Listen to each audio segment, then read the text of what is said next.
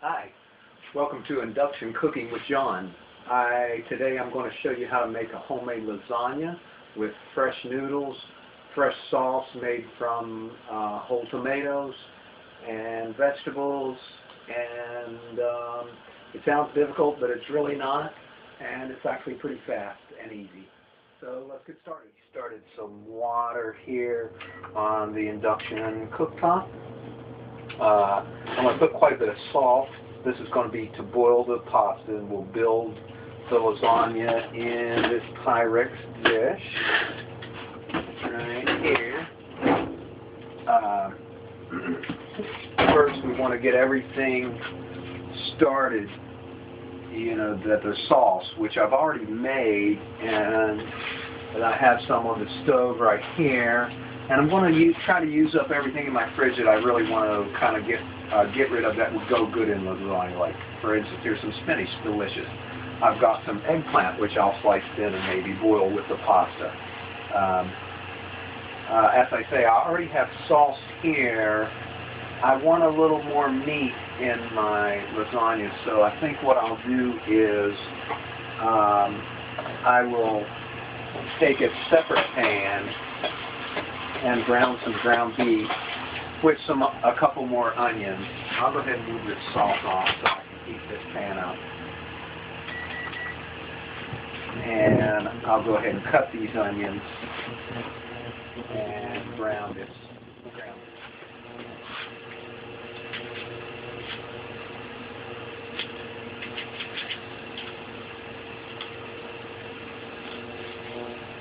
I'm not going to use too many because there's a lot of onions in the sauce already, so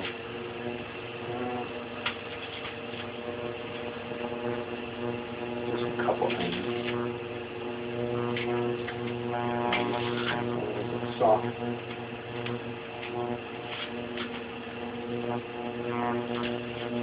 The pan over there gets hot. Be careful, as always, with your induction cooktop that you don't ruin your cookware. Hardly ever do you really want to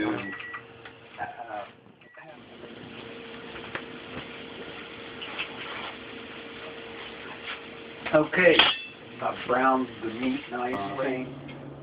I had sauce, which I added to it also. I'm going to turn it up a little bit. What I'm forming is a sauce that's the basis of lasagna. I had made, in a separate video, showed how to make sauce out of fresh tomatoes, and I actually froze that and used a bunch in here. I also have some fresh sauce that I just made right here. So, in any case, get that base going. You want it nice and hot. And now we're going to do the pasta to put the lasagna together. I'll clean my table surface off. Before that, one thing you need to do is get your ricotta together. And it's nice to put a little seasoning, some salt, and some egg in it to give it some body. So, okay, here's 2 pans of ricotta cheese and some eggs. And mixing bowl. Let's see. You always want to taste everything as you go. Insert each part of the. Let's see. So let's put ricotta. Ricotta will keep quite a while in your fridge, so you can buy it. Okay, that's fine. Eggs into it.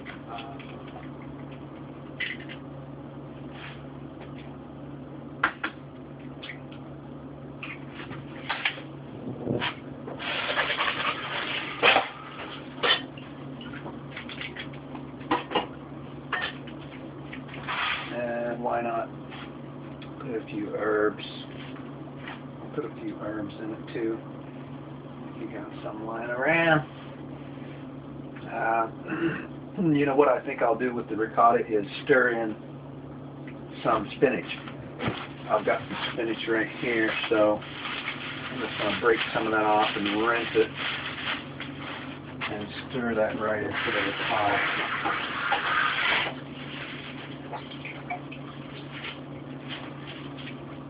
You're probably aware that something about spinach and cheese just goes together so great.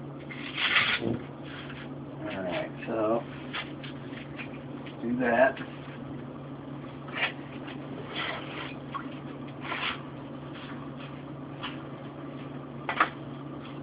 Pounds of ricotta cheese and some eggs. Use a bigger bowl. And you want a little salt.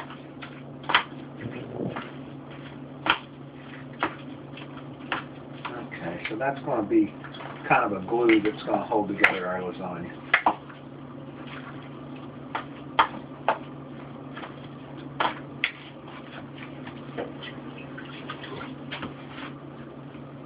Now my sauce is looking good. It's boiling pretty nice, and I've put those peppers in there. Oh, it smells great. It's a little watery, so I think I'll leave it cook uncovered. As always, moisture control is so important in all of your cooking. Too much moisture or too little moisture can absolutely ruin a dish. One of the primary things you are responsible for as the cook is to get that moisture content just right if you can. You know, a little more, a little less, but okay, let's go ahead and turn the heat up on this. I'll be watching it. I could put a little more spinach in here. The spinach is so tender that I'm not going to worry at all about cooking it. I do have some eggplant which I might cook, boil a little bit. I'll go ahead and restart my water. And it's gone off. Okay, so we're getting close. I'm going to go ahead and push this aside.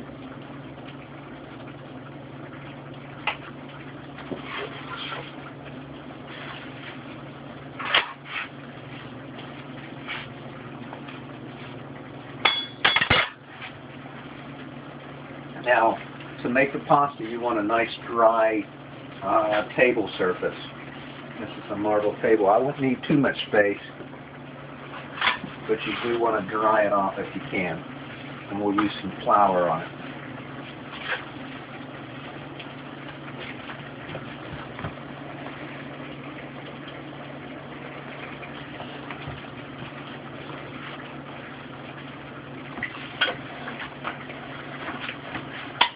Sure your pasta press is nice and clean. Here's the fun part. Now take some flour, turn this sauce book down, and you can use a slotted spoon and dust your surface with a little bit of flour.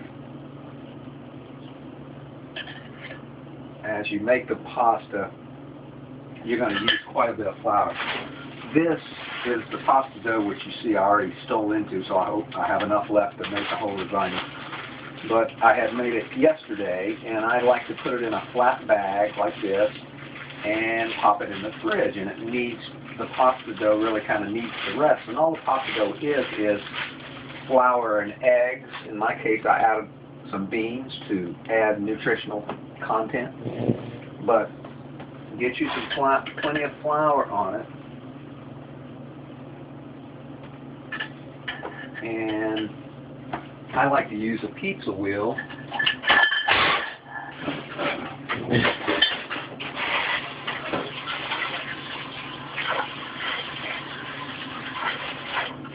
I like to use a pizza wheel to help cut it, and keep your hands nice and dry. Use plenty of flour, as I say. We're just going to make some strips. Ooh, like I say, I hope this is enough to make a whole lasagna out of. Goodness, it's going to be tight. Okay, so start out on number 1. We're going to roll it through, one strip at a time. And you can see how that makes quite a bit. I'm getting me some pretty big slices here. You don't want to go too big because, then they're hard to boil and keep them from sticking together. Okay, so Now that's, keep in mind, this is just number one. You can, this pasta dough will probably be enough because it's pretty thick. You run it through your press. Alright, let's get some slices going. Like that. Now I can jump with this dough. If it was at all a problem, you could jump one at a time, but I'm going to go ahead and move up to at least 3. I'll do this in, I'm impatient. I'm going to get this done because I'm hungry. I could actually just probably go on to 4 if I really wanted to.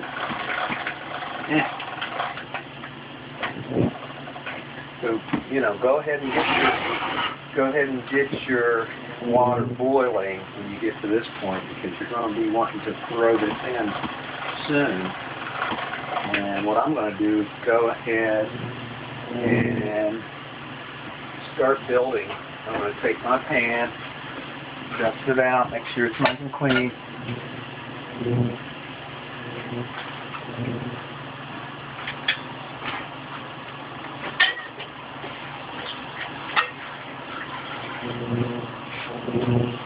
And go ahead and move some of the sauce right onto the bottom of your pan. Now this is pretty liquid, so I'm not going to worry about that. I might add a little other sauce to it. You know, the peppers are not really cooked that well.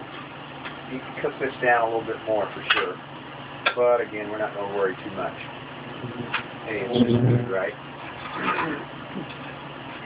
But it's clean and safe.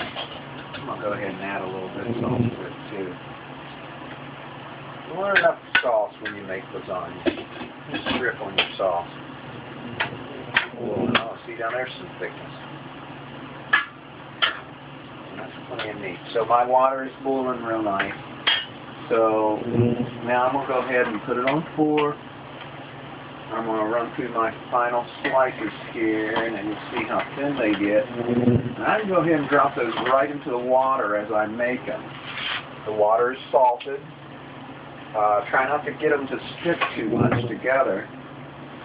And, you know, do 3 or 4 slices, big pieces at a time. Homemade pasta does not have to cook very long. So, you know, this is absolutely the most convenient way to make lasagna. This is more convenient than dry noodles are. And you'll see what I'm talking about here in a bit. I'm going to leave that and go for now. I think that's enough. They've got eggs in them, and you know,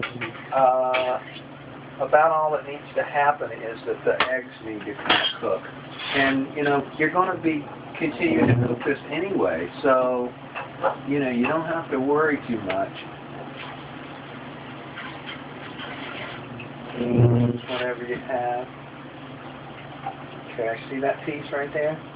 I'm just going to put that in the bottom of my, just lay it in there on top of the sauce. Another nice big piece. Here's one. That'd be perfect. I'm going to get this piece out here. Boy, this is a doozy right here. Oh, get it in there. Oh, God, it's hot. No perfect way to do this. Okay, it is kind of wet. That's okay. Okay, so we got our first layer of I'm going to dispense with using tools, I think. Okay, so we got the first layer of meat and pasta. Now I'm going to put my cheese on next, and some spinach.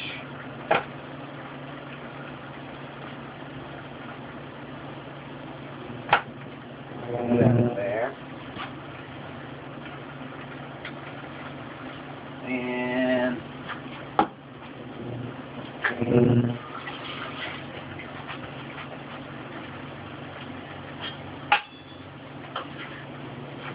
Okay, now I've got some eggplant I want to use up, so I'm going to use a very, very thin slice on the mandolin, and I'm just going to slice this eggplant so thin that I'm not even going to bother to boil it because it's just very tender, like the pasta. It'll cook when we cook the lasagna in the oven. So I'm going to put some slices in there like this, and we can spread them out. Now, you might keep in mind that these vegetables are not seasoned, so you might want to sprinkle some salt as you go because you don't want the final product to taste bland. You certainly can salt the top of it after you're done, so you want the seasonings to go through. Don't over salt it, but do get some salt on there. Okay, so there's the cheese. I'm going to put a little more meat. And, of course, the peppers. Let's see, what else? Now, so for some mozzarella and Parmesan. Don't forget that. This is all what makes it good.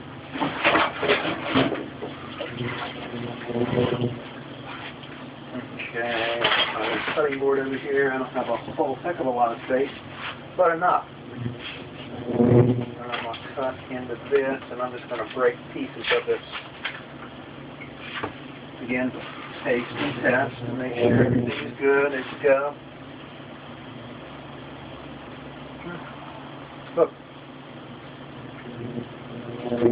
This. Lasagna needs a lot of cheese. Damn.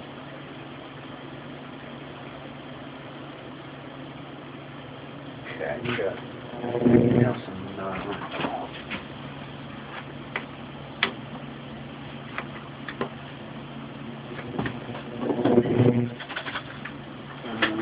I've got some refrigerated Parmesan. I'll use that up.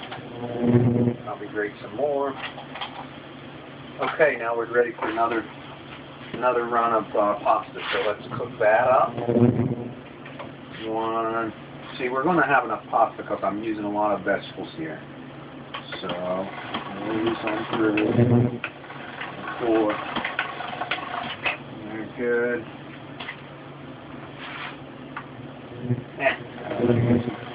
Made it to 3, but we're using them anyway.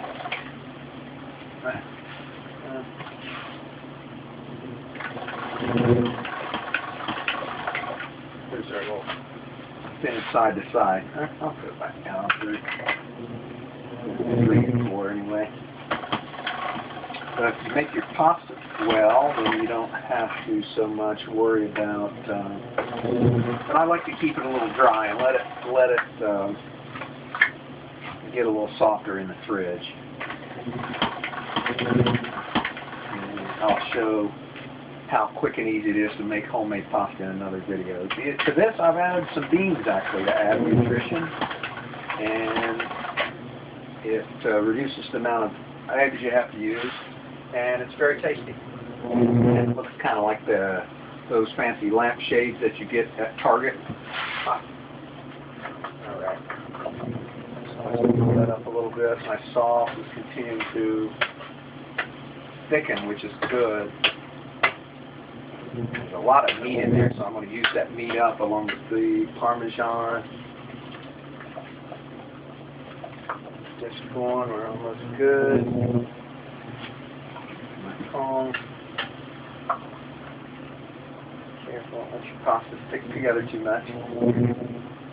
Okay, here's the. You know, you really can't mess this up too bad.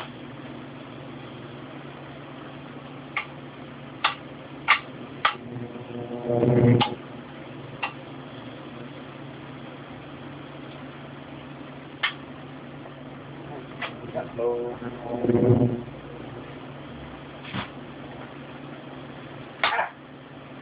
It's hot. I made too much this time. I'm going to have to hurry here. Okay,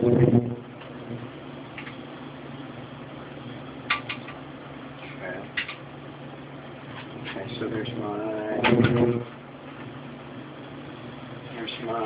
pasta, I'll put cheese, and spinach.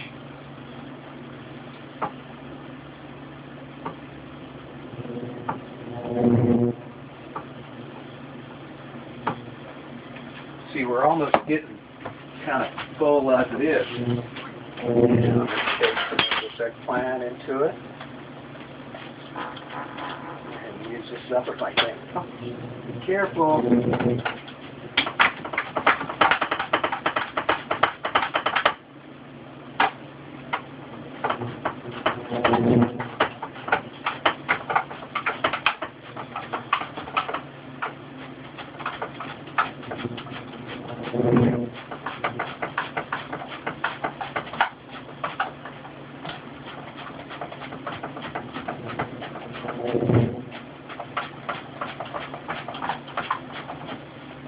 The eggplant's kind of bland really, but it does add some additional fiber, vitamin. It can taste good. Alright, good. And I'll salt that just a little bit since that eggplant is plain. Okay, we're doing good. Get some meat on it. Some salt. Boy, we're doing really good. This pan's going to be full in no time. I'm going to reserve that sauce for the top, I think. And just do one more layer, I believe. It will be good. Which is good because I don't want to put the sauce on. Oh, cheese.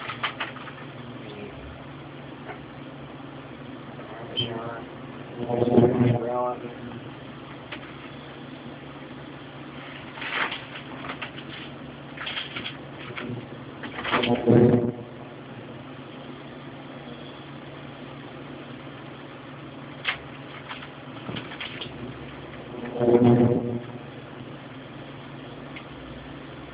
Okay, good deal. Shit. Now,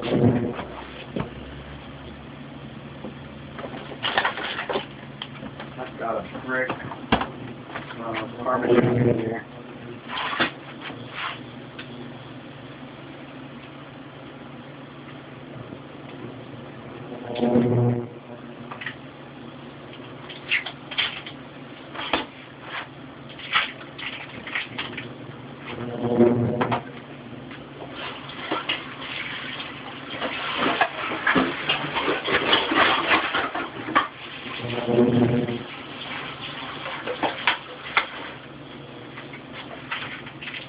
I will shave top. Now remember, I have one more layer to go, it looks like, to fill this up. And it looks like I do have enough pasta. But this is a real vegetable lasagna, it looks like. You know, I'm not going to have excessive amounts of pasta here. Okay, we're doing good. I'll go ahead and turn some things off. Put that on there. Good, good. Be a little judicious about what pasta you make. See, I got ahead of myself. That batch stayed in there for a long time. That's kind of tender. That's all right.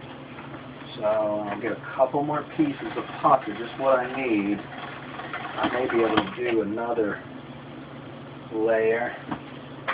And boy, it would be piled up. But, you know, it's like an arts and crafts project, so you know, just use your judgment. Okay, so I think 2 pieces will be good. Put that too long there. Yeah, I'm pretty full up here. Pretty nice. Doesn't take too many layers.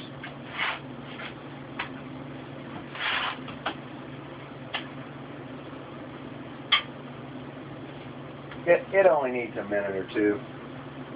Alright, go ahead and use it. And, you know, if you need to, you can break pieces off and what have you. fill in around the edges, whatever you need. See, there's an overlap right there. I'll just cut. I must have tough hands for this. Okay, so boy, I mean, I'll tell you what, that's looking awfully a lot like the top layer, but I think I'll try to do one more. I got a couple more pieces of pasta. I'm going to use, oh gosh, I'm going to try to use this cheese up, I guess. Wow, this is going to be a big full lasagna. Okay, let's get this cheese on here. Might as well use it all. Alright, boy, this is going to be, oh, this is going to be good. Alright. I'm making mud pies here. Okay, so as you top off the lasagna, you know, what you want to do is kind of finish off your ingredients. Yeah, it's okay to have some extra of most of this stuff because you can put it in the fridge and use it later. But, you know, I try to...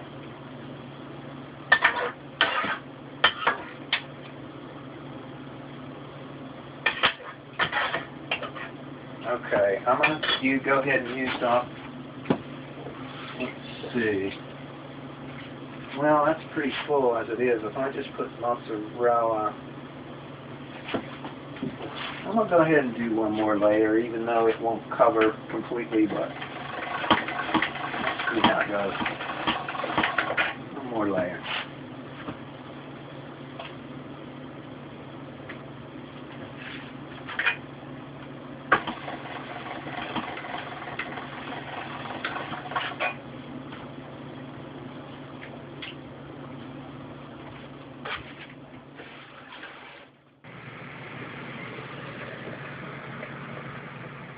Okay, well that's looking good. I'm going to go ahead and just use up my last little bit of pasta. You know, because there's so much vegetables in here, I just want it to be a little bit, you know, a little bit more, oh boy.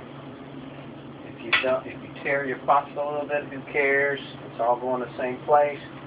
It is a little hot to work with. Ow. I'm just going to put that on top. Oh God, I really tore it. Alright, problems. It's problems. Alright. Oh, that looks pretty good. That's pretty perfect. Okay, so now the very top of it, I am going to use some of the sauce that I made before. Pretty loose sauce here, because I don't want that pasta to dry out too much. So I'm going to use some sauce on top and even let it go down into it. You don't want it spilling over, of course. Okay, so I'll let it go at that. And I'm going to put some more mozzarella. I've only used about 8 ounces of mozzarella. The more meat, you know, it doesn't matter exactly how much you use. You can use more or less according to your taste. Alright. Well, maybe a little more than 8 ounces. Okay, and I'm going to shake some Parmesan on it. And I think we're good to bake it.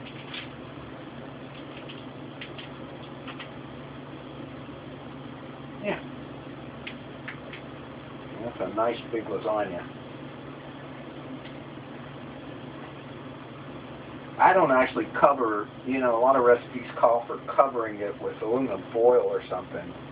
I just bake it, you know, keep it nice and loose so that you don't have to lay a Parmesan on top.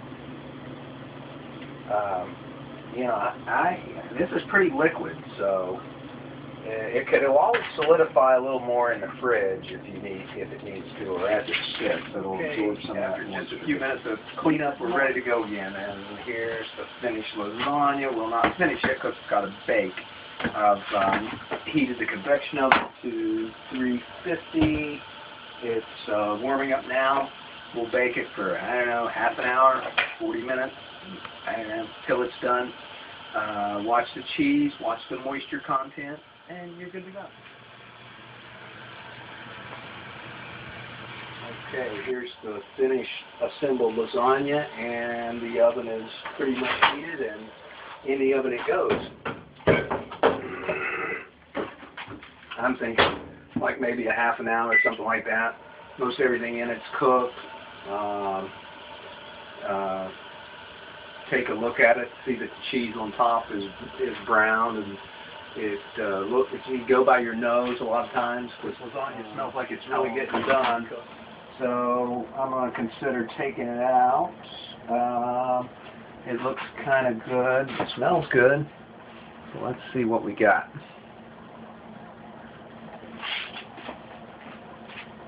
Hopefully it's heated through. It cooked all that long. Okay, well, it looks great on top. Well, okay, here it is. I think that's pretty good enough for me. Just a little piece. Yeah, I like you could do it more or less juicy. Not bad. Alright. Looks almost edible.